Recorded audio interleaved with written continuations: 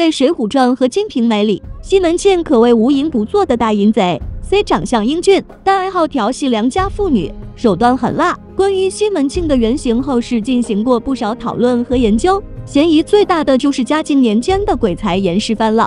严世蕃号东楼，小名庆儿。东楼对西门，其喜好奸淫妇女、窝不做的个性，也与《金瓶梅》中的西门庆如出一辙。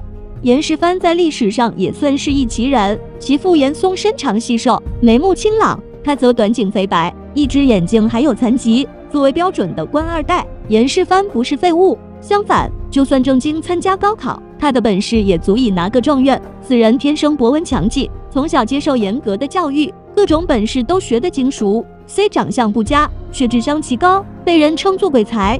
比如他靠拼爹成为工部侍郎后，每次下去巡查，只要翻几眼账本，再去工地走2步，工程质量能打几分，经办官员黑了多少钱，样样全判断个分毫不差，俨然算无一策的工作强人。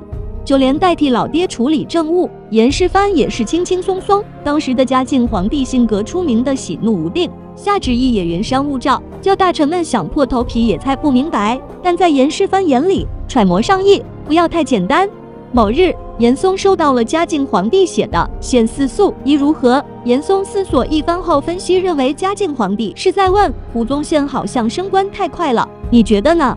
可严世蕃的分析却不同，他表示宜指的是杨仪，嘉靖是在询问严嵩，杨仪此人如何？严嵩按照严世蕃的分析做了回复，提议让杨仪出任总督，结果受到了嘉靖皇帝的赞扬。嘉靖帝喜爱研究经书，某次对经书上一处内容不解，便询问严嵩及另一位臣子。严嵩二人看过后不得其解，又怕回答错误会触怒喜怒无常的嘉靖，严嵩便把问题写在纸上，命人飞速带回家中向严世蕃求解。严世蕃拿到纸条后，立即提笔写下解释。严嵩将解释递给嘉靖皇帝后，嘉靖皇帝大喜，原来严世蕃不仅解了他的疑惑，还把答案处处标注得清清楚楚。嘉靖皇帝查阅之后发现果然如此。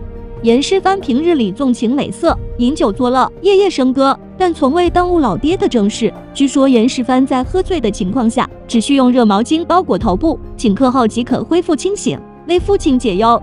尽管严世蕃是一个反角，但历史上对于其才能的评价却都是正面的。不得不说，严世蕃着实是不可多得的聪明人。如此人物为何最终落了个枭首闹市的下场？这要从严世蕃的性格说起了。作为一位身负奇才的强人，严世蕃从没有什么为国为民的理想，满身的才华就为了敞开捞好处。比如他的工程才能，每次掰扯清楚官员黑多少钱后，立刻挥一挥衣袖，把相关黑钱搂进自家腰包。工程质量、国计民生，与我何干？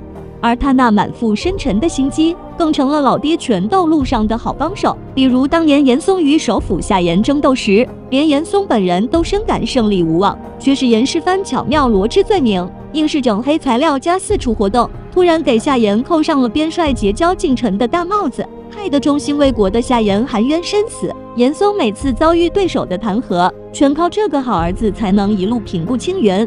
平心而论，严嵩虽是奸臣，做事多少还讲究吃相，严世蕃却不管这套。在他的精心操持下，老严家的腐败成了产业化，边关练兵修出城墙得给严家送钱，美其名曰问安，官员升迁考核也得给严家送钱，名叫奖缺，官员得了官随后得给严家回报，这叫谢礼。最猖獗时，户部发到各地的拨款还没从北京起运，严家先扣一半。有老爹严嵩在前台撑场面，儿子严世蕃就在后台拼命捞钱，爷俩一个红脸一个白脸，把内忧外患的大明朝挖到严重亏空。据史料记载，严世蕃在京城建起了横越3、4条街巷的房宅，还围起了面积几10亩的池塘。严世蕃就整日在家中大摆宴席，聚集各路美女左拥右抱，荒淫无度，甚至母亲去世，在理应守孝的时间里，严世蕃仍不管不顾，日日如此。严世蕃收受贿赂之多，让严嵩也大吃一惊。老奸巨猾的严嵩深感儿子这样不知收敛，迟早要出事，便教训道：“多积者必后亡。”可严世蕃却仍不知其危，甚至赌气到不再帮父亲处理政务，每日只寻欢作乐。严嵩无奈只得自己处理，可毕竟年岁已大，写的奏折总差强人意，皇帝很不满。久而久之，嘉靖便直接把严嵩打发回家了。由此，严嵩算是倒台了。照理说，父亲失势，严世蕃是时候收敛了，可他却不懂审时度势。嘉靖41年，严嵩风头不再，严世蕃也被流放，可严世蕃竟敢擅自从流放地返回故乡，且大肆修建府宅。严嵩既已无法在朝中呼风唤雨，早就看不惯父子俩贪污腐化的御史邹应龙趁机弹劾严世蕃卖官收贿、生活淫奢，严世蕃即被逮捕入狱。可严世蕃被逮后丝毫没有自省，以为凭借自己的聪明才智足以躲过这次灾祸。他觉得严家是在为嘉靖皇帝背黑锅，严家犯的错误就是嘉靖皇帝的错误，而让自负又爱面子的嘉靖皇帝承认自己的错误无疑是不可能的。可严世蕃的这番打算早就被官员徐阶看破，他认为若是要治严世蕃死罪，就必须把最让嘉靖皇帝厌恶的罪名加到严世蕃头上。而嘉靖皇帝最厌恶臣子勾结倭寇，意图谋反，恰好严世蕃与倭寇罗龙文交好，徐阶准备抓住此点，让严世蕃再不得翻身。最终，严世蕃以通倭、意图谋反、非法占据代王契的土地3条罪名被嘉靖皇帝定下死罪。据说严世蕃得知自己将被斩首时，被吓得嚎啕大哭，双手颤抖，无法顺利写字。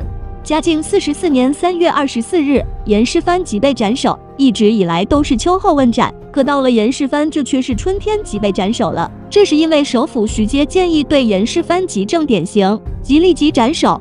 其实，如果当年严嵩权力巅峰时，严世蕃能看清局势，老实一点；如果严嵩退休后，严世蕃也能低调一点，他不至于落得这地步。当真是机关算尽太聪明，反误了卿卿性命。